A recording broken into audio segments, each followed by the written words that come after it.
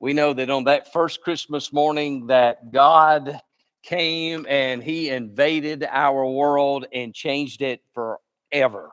And so this morning, if you would, let's open up our Bibles, please, once again, to Luke chapter 2. We know, of course, that we are looking at the Christmas story once again this Christmas season. And we're excited this morning as we're going to kind of key in on the shepherds. And as they are the ones that are just some ordinary men who have an extraordinary experience in their life. If you will, you can look there. It tells us in Luke chapter 2, it says there in verse 6 that in the days that Mary was completed, she delivered and brought forth her firstborn son. She wrapped him in swaddling clothes and laid him in a manger because there was no room for them in the inn. And it says now there, beginning in verse 8, they were in the country shepherds who were out living out in the fields, keeping their watch over the flock by night. And behold, an angel of the Lord stood before them, and the glory of the Lord shone round about them, and they were greatly afraid. Then the angel said to them, "Do not be afraid, for behold, I bring you good tidings of great joy, which will be to all people. For there is born to you in this day in the city of David a Savior, who is Christ the Lord. And this will be a sign to you. You will find a babe wrapped in swaddling clothes lying in a manger." And suddenly there was with them an angel, a multitude of heavenly hosts, praising God and saying, "Glory to God in the highest, and on earth peace and goodwill toward men." And so it was, when the angels had gone away from them into heaven, that the shepherds said to one another, "Let us go to Bethlehem. Let us see this thing that has come to pass, which the Lord has made known to us." And they came with haste and found Mary and Joseph and the babe lying in a manger. And now when they had seen him, they made widely known the saying which was told them concerning this child. And all of those who heard it marveled at those things which were told of them by the shepherds. But Mary kept all of these things, and she pondered them in her heart. Then the shepherds returned, and glorifying and praising God for all the things that they had heard and seen, and that was told to them. This morning, I want us to just kind of put ourselves maybe in the place of these shepherds for just a few moments, if we could. And the first thing I want you to see about these shepherds is that they're ordinary men who had an extraordinary night. Something happened to them that they never thought would ever happen to them in their lives. As a matter of fact, the first thing that we're going to see is that God comes to us no matter who you are. God will come to you no matter who you are. You know, when you talk about the shepherds here in this story, you have to understand who they were in the days that they lived. The shepherds themselves were considered to be the outcast of the day. They were those who basically were those who were kind of on the lower scale of the social life of people in those days. As a matter of fact, they were considered unclean by the religious leaders of the day. They were not allowed to be a part of the temple worship. The shepherds themselves were also those that many would consider that didn't have a good reputation of being honest. They were not able to even go and testify in court because they didn't feel like that their word was that of integrity, that one you could really trust. As a matter of fact, as you begin to look at this story, you think, well, why in the world would the angels come and give the very first message of the birth of Christ here in this moment? Well, I like how Max Lucado said it. I'd like to read that to you. I thought he did a real good job on this, just kind of describing this for just a second. Look at what he said. He said, the announcement of Christmas went first to the shepherds. They didn't ask God if he was sure that he knew what he was doing. Had the angel gone to the theologians, they would have first consulted their commentaries. Had he gone to the elite, they would have looked around to see if anyone was watching. Had he gone to the successful, they would have looked at their calendars to see if it could fit him in the schedule. So they went to the shepherds, men who didn't have a reputation to protect, an axe to grind, or a ladder to climb.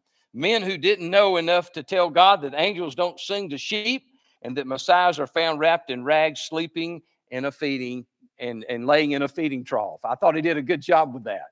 You see, one of the things that I want us to see from the very beginning that tells us in the story here is that Why did Jesus come to the shepherds first? I think it's because of the declaration that we see from the angel itself there in verse 10. What does it say? It says that what? Do not be afraid, for behold, I bring you good tidings of great joy, which shall be to what? All people. You see, there was those religious elite, and there was those that were part of society thought that they were above all, and that they were looking for a Messiah that would be just for them. But here is the announcement that's saying, hey, we're coming to what? Be the Savior of all people. And what that means, folks, it means that God doesn't leave anyone out when it comes to being the Savior of one's life. Listen, the Bible is very clear that if you're willing to look to Jesus and come to Jesus, Jesus is willing to receive and accept you and I. As a matter of fact, it says in John 3:16, it says what? That whosoever believeth in him should not perish and have everlasting life. Then it says over in Romans 10 and verse 9, it says what? That whosoever shall call upon the name of the Lord shall be saved. In other words, it's saying this: there is no social class with God. There is no race with God. There is no certain standard you have to meet to come to God. Why? Because the Bible says over in Romans that we are all sinners born in the same condition in need of what? A Savior. And so we see here that God says, I have come to be the Savior of all people. So it doesn't matter the mistakes that you make in life. It doesn't matter the wrongs that you've done towards others, the wrongs you've done towards God. It doesn't matter the standard that you have accomplished in this world. God says you're all on the same level. And guess what? I accept all who are willing to come to me. So what a glorious moment we see here as we look at God coming to these men who were considered to be the outcast of the day, but yet God includes them in this moment to be his those messengers that will declare the greatest news of all time. So that's the first thing. The second thing I want you to see about the shepherds is this, is that they are also, you see that God comes to us no matter where we are. Switch that around there for me there. There you go. Good deal. No matter where you are. Now you think about this for just a second. Here are the shepherds, it tells us, and it says they're watching over their flock by night. That means that they're going about their daily or nightly business, you could say. As a matter of fact, they're in the field, and there they are doing their duties as a shepherd and making sure that their flock is took care of night. And then all of a sudden, what happens? They're minding their own business. Think about it. They're not at church. Are you with me? They're not in a small group talking about and studying the Bible. They are in a field all by themselves, minding their own business, when all of a sudden it tells us what? An angel shows up on the scene. And that angel begins to what? Preach the good news that Jesus Christ has come. And all of a sudden we see, don't you just love this scene? Can you imagine what the scene had to be like? All of a sudden, here's an angel. All of a sudden it says the light fills up with the sky fills up with the glory of God. And then there's a great heavenly host of choir singing and praising God. Here it is, folks. Talk about worship. I think we miss out many times on worship. This is what worship is all about. They declared that Jesus Christ had been born, and there was a celebration all over heaven that this had finally took place, that God had brought a Savior for his people. But here they are in the midst of all this, and guess what? God shows up and meets them right where they are. Let me tell you something about God. You can't limit God. God shows up when and where and how he wants to. Anytime he wants to show up, he will, and whatever he wants to do, he will do. And one of the things that's exciting is to watch how God will invade a life in the midst of their everyday life that they're living. How many of you can remember the moment that God invaded your life for the first time? Raise your hand up. Y'all get a little bit into it. Remember that moment when God invaded your life. You did not expect it to happen at that moment.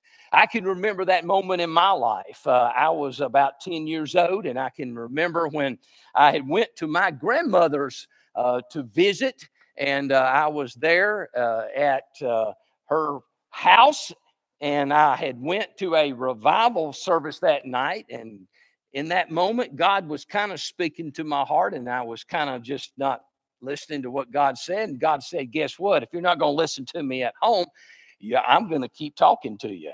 I went home that night. I laid in the bed and I couldn't sleep. And guess what? 2 o'clock in the morning, in a bed, 1 hour from my house, all of a sudden, God invaded my spirit. And I'm here to tell you, it was the darkest night I'd ever seen that became light all of a sudden that filled that room with the presence of God. And I know without a shadow of a doubt, that's the night that God invaded my life. And what I'm telling you is this: do you have that moment?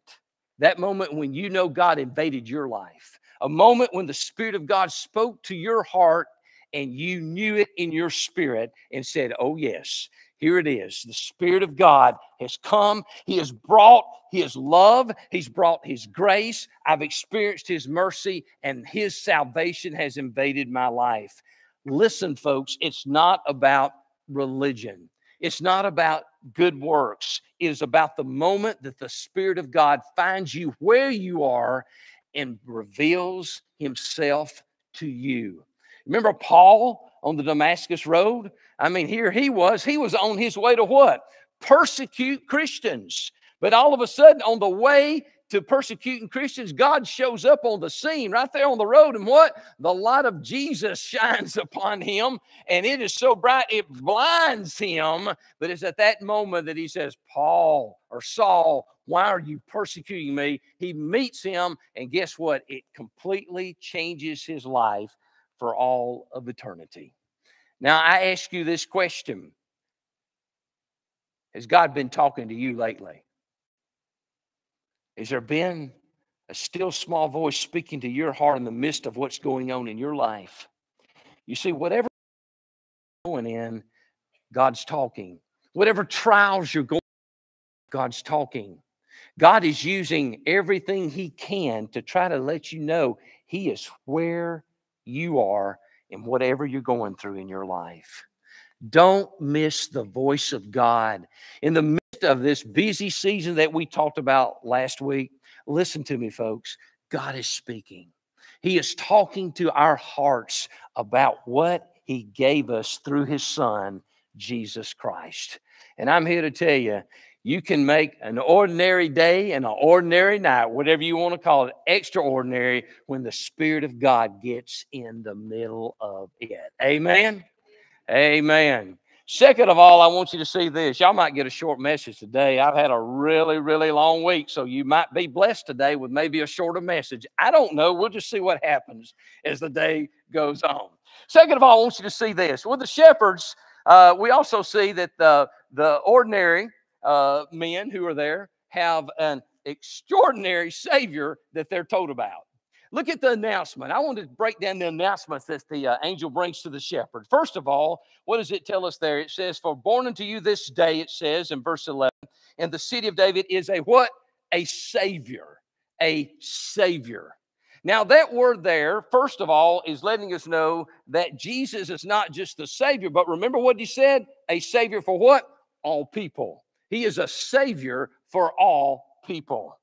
Now, when you talk about that word, I love all the different descriptions that the angel gives Jesus here. And it's good for us to understand that because it gives us the whole picture of what the birth and the life of Jesus is for you and I if we truly put our faith and trust in Him.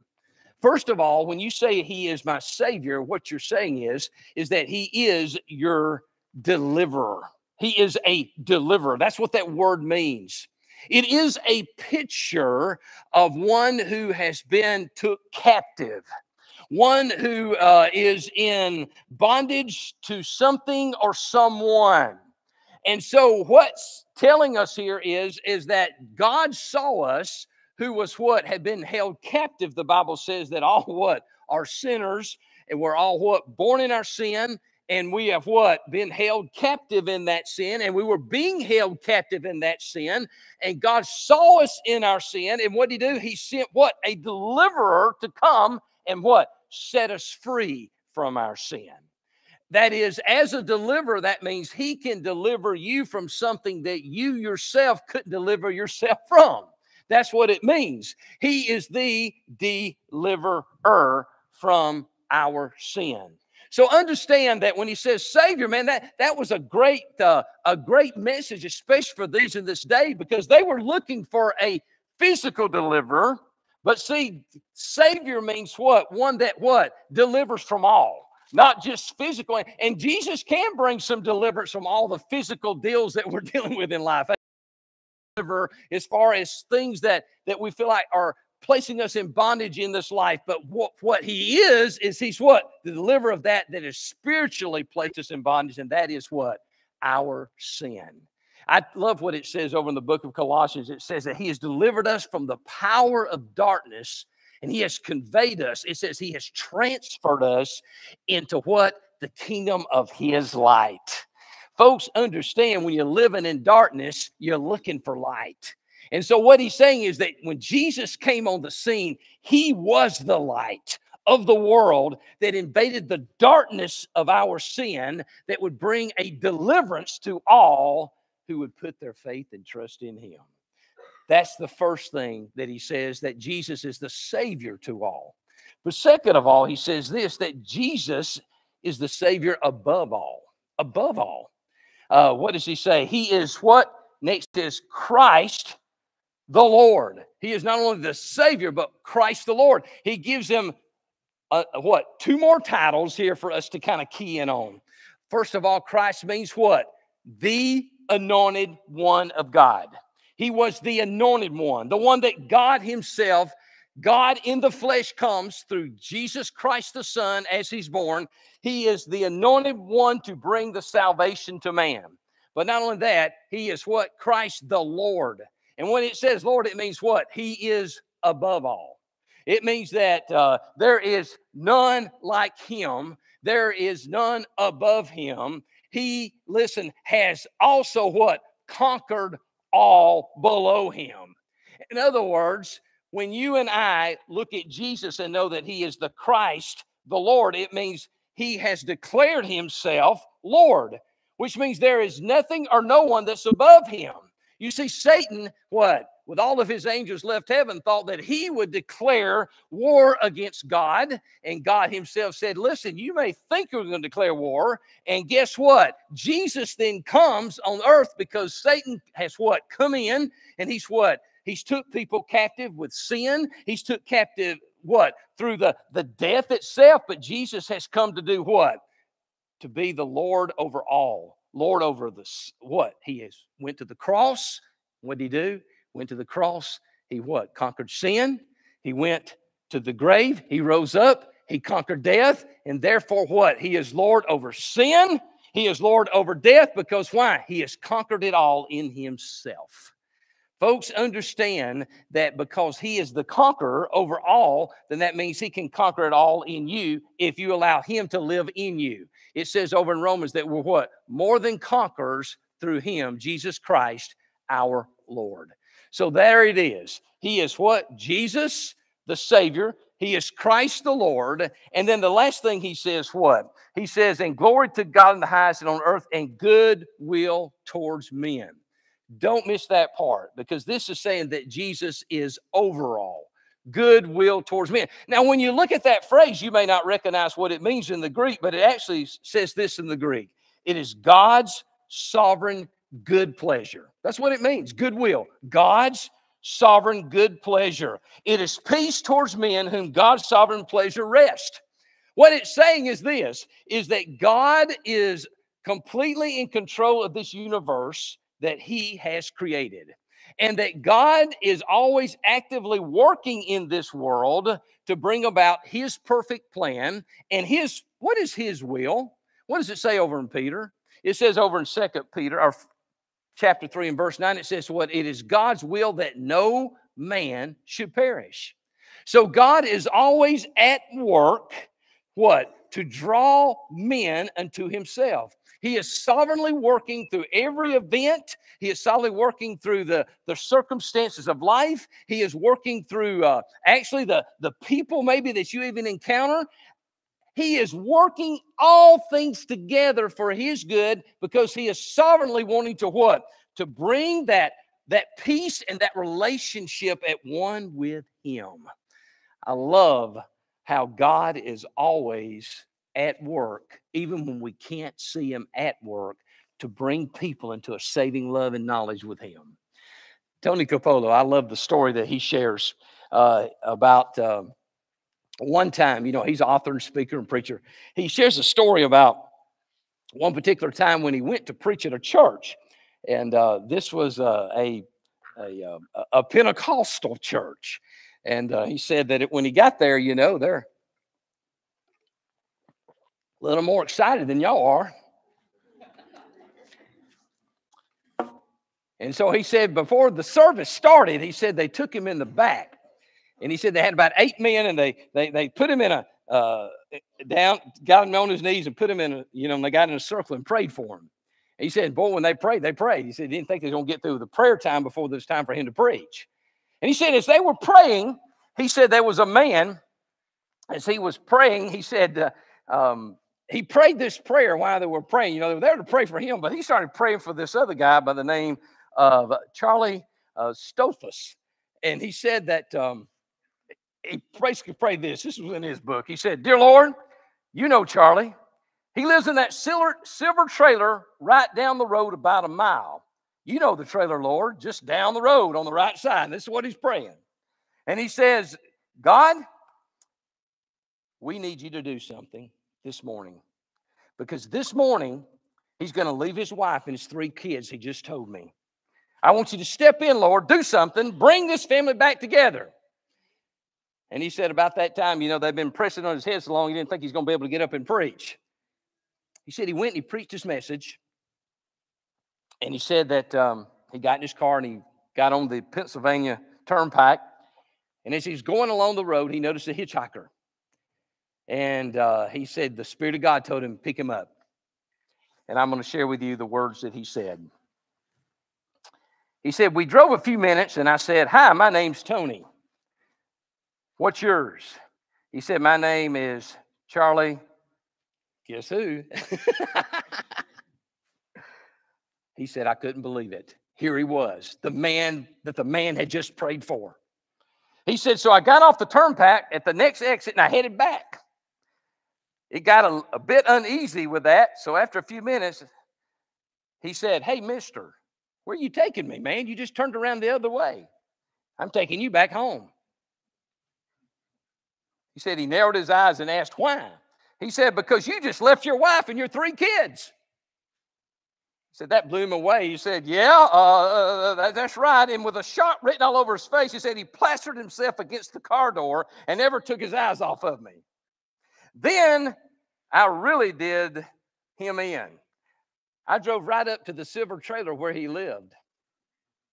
When I pulled up, his eyes bulged. He asked, "How did you know where I live?" I said, "God told me." He really did, because God had told him through the other guy that was praying. When he opened the trailer door, his wife exclaimed, "You're back, you're back." And he whispered in her ear. And the more he talked, the bigger her eyes got.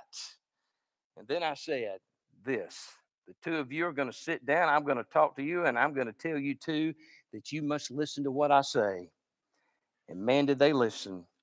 And that afternoon, I led these 2 people to the Lord. Amen. It's okay to clap every now in the Baptist church. Amen.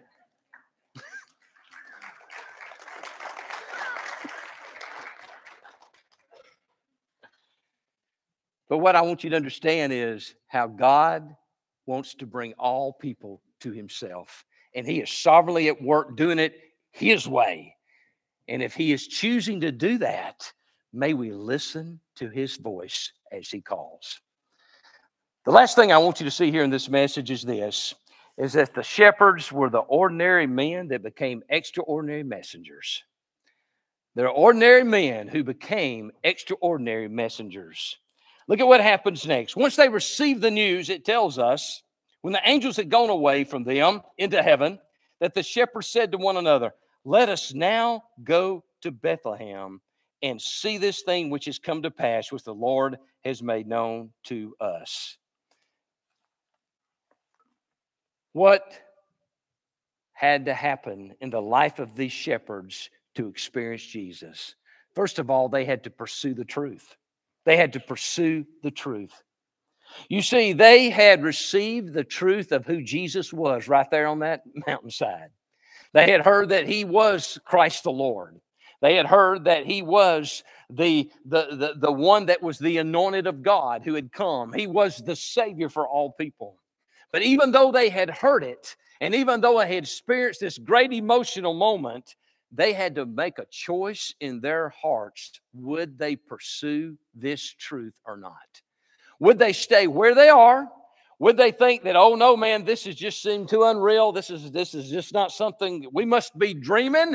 No, they had to make a choice to leave where they were and step out by faith and go and find Jesus.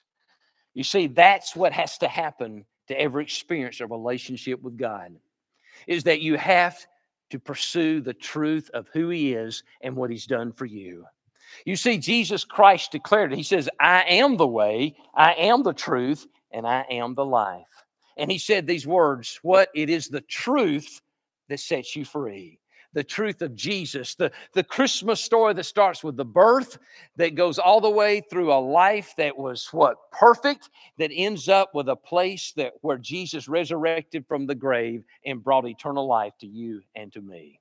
Pursuing truth. You see, we're living in a world that doesn't believe in absolute truth. We're living in a world where they are not looking to Jesus as the truth, and there's so many that are rejecting the truth of who Christ is. But my friends, if you're willing in your life, there had to be a moment in my life when I said, listen, I don't quite understand it all. I can't comprehend it all in my life, but I know this by faith. I pursued the truth of what Jesus did for me. And the moment I pursued the truth, I found the truth because the truth came in me and the truth transformed me for all of eternity. What I'm telling you, folks, is this, is that you can have an emotional moment. You can have a moment when you hear truth, but still not experience truth. You see, truth only comes when when Jesus invades your heart and you realize that you are a sinner separated from God. You realize that, hey, I can't do anything to save myself. I must allow what he did for me on the cross to become a reality in my heart, put my faith and trust in him, accept him as my Lord and Savior, and he comes in, and that truth sets me free. Pursue the truth this morning if you have not done that in your life. You see, one of the greatest things about Christmas is it's a salvation moment. I mean, Christmas is a moment to truly let people know that Jesus Christ came into the world to save people from their sin. And guess what? The next thing you see is what we need to be doing all throughout this Christmas season and all throughout the year. That is to what? Proclaim the truth. Boy, I love the story of these shepherds here. It says that they went in haste and they found Jesus, it says. And now it says, when they had seen him, they what? Made widely known the saying which was told of them concerning this child. And all of those who heard it, they marveled at all the things which were told of them by the shepherds. And the shepherds returned glorifying and praising God for all the things they had heard and seen as it was told to them. Let me tell you something. There was no mistake who they had met. It was no mistake at what they had encountered. And guess what? These outcasters became newscasters. They all of a sudden, my friend, were able to say, listen, we've got something you need to hear about. It says that everywhere they went, everyone they met, they were declaring who Jesus Christ was and how they had encountered him and how he had transformed them. It says that everywhere they went, they were glorifying and praising God. How about you? How about me? Think about this. We are those messengers today as believers who have experienced the extraordinary with God. We have a message that can transform a life and a world. But I ask you this question. Are we sharing that message with the world around us? Do people see the excitement, that you feel like was here at this moment, they were what? Glorifying and praising God wherever they went. Do they see that in you? Where everywhere you're going from day to day, do they see you at work glorifying and praising God? Are they seeing you in those moments of tribulation and trials glorifying and praising God? Are they seeing you at school, kids, students, glorifying and praising God? We are the messengers who have great joy. Here's the problem. We're losing the joy because we've lost sight of Jesus and what He truly has done for us. Amen?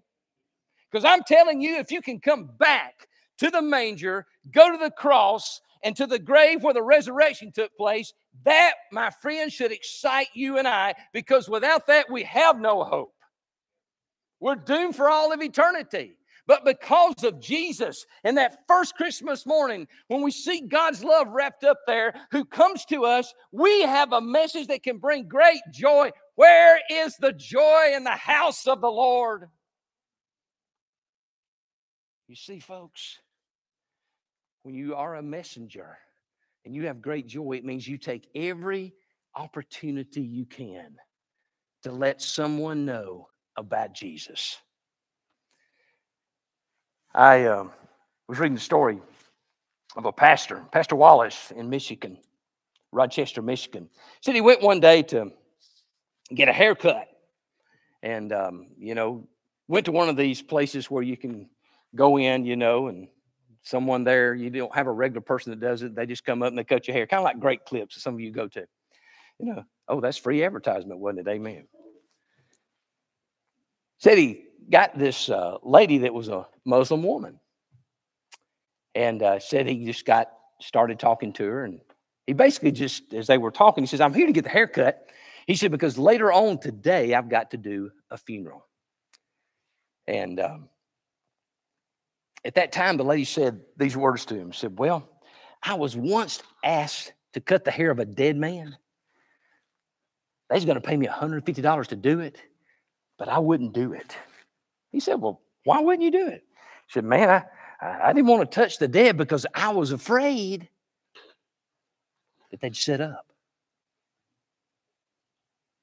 And that pastor at that moment said, "I know someone who did." And she looked with great amazement. "You did?" He said, "Yeah, I know someone who did." "You're kidding." "No."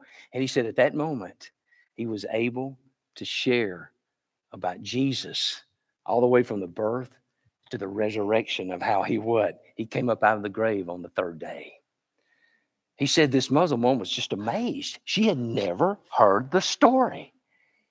And so when he got ready to leave, she said this. She says, "Are you going to keep coming here?" And he said, "I'll come back."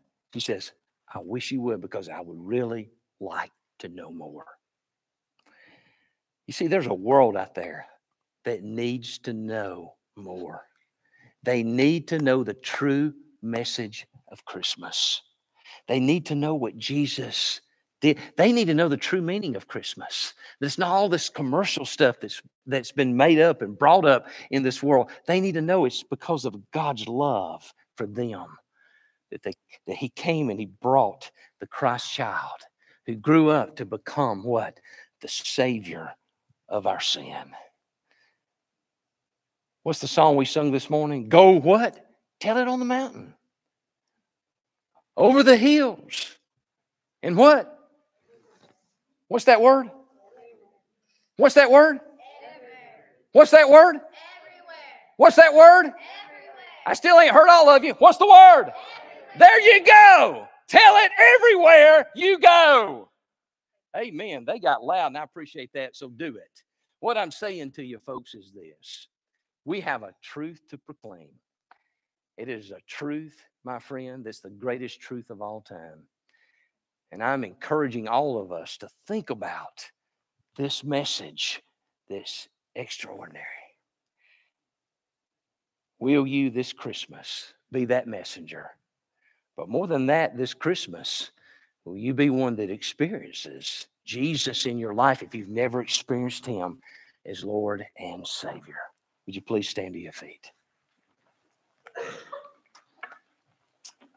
Father God, we ask, Lord, right now, Father, as we've just took the simple story that has been the greatest story of all time, and Lord, we've just laid it out there just as your scripture has said. But God, we know, Lord, that it is a great love that we are experiencing even at this moment, God, as your presence, God, has been speaking to hearts this morning. Lord, I pray, Father, right now, Lord, God, for anyone today, God, that Lord doesn't know, that they know you as Lord and Savior of their hearts, God. I pray if you've spoken to their hearts today, that today could be the day, God, that you invade their lives and change them for all of eternity. But Lord, I pray for us as believers who do know the truth. Lord, have we forgotten just how extraordinary, God, that moment was when we met you? That moment when you invaded our hearts and filled us with a hope and a joy and a forgiveness and eternal life.